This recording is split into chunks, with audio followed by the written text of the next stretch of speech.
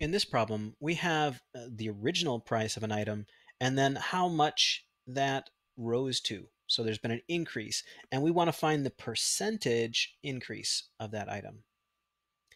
To solve a problem like this, first you need the dollar amount of the increase. So I can subtract 115 from 161 to get the number of dollars that it increased. And I think that is 46. May want to double check my math there.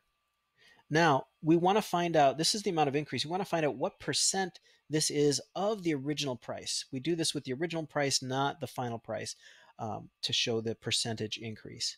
So to get what percent 46 of 115 is, we put 46 over 115 and we do the division. And then, of course, we multiply by 100 because this part would just give us a decimal. To get a percent, we multiply by 100. So that's our problem. Let me pull out the calculator here. So we have 46 divided by 115, and then we multiply that by 100, and we get 40%. That's a pretty hefty markup. So the percentage increase here is 40%.